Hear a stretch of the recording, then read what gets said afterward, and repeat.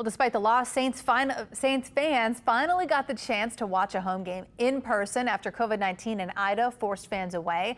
Paul Dudley spoke to fans as they were tailgating today, which is another thing that people have not been able to do in quite some time.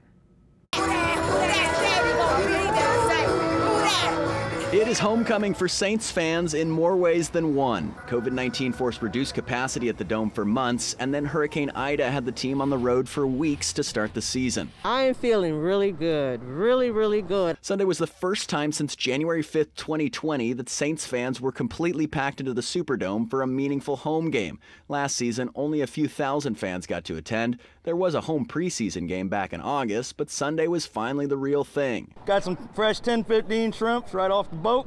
Tailgating is also finally allowed again, and fans say it's a tradition they sorely missed. And what do you like about it? Oh, it's just the atmosphere. You know, people coming out, everybody speaking, you know, when they come by, everybody's happy. The Dome is back at full capacity, but there are still strict COVID-19 rules in place, including proof of vaccination or a negative PRC test. Also, everyone inside is required to wear a mask. You got no problem with any of the extra rules or regulations in the Dome today? No. That's for protection for everybody. To me, I feel it's important.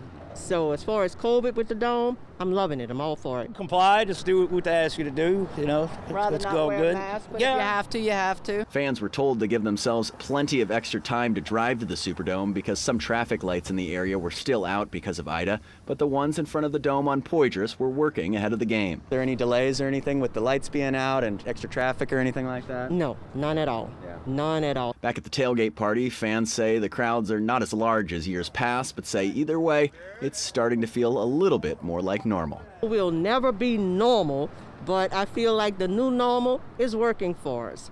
We're coming back, and as they say, build back better with the start of our team. Paul Dudley, Eyewitness News. The next home game will be on Halloween against the Buccaneers.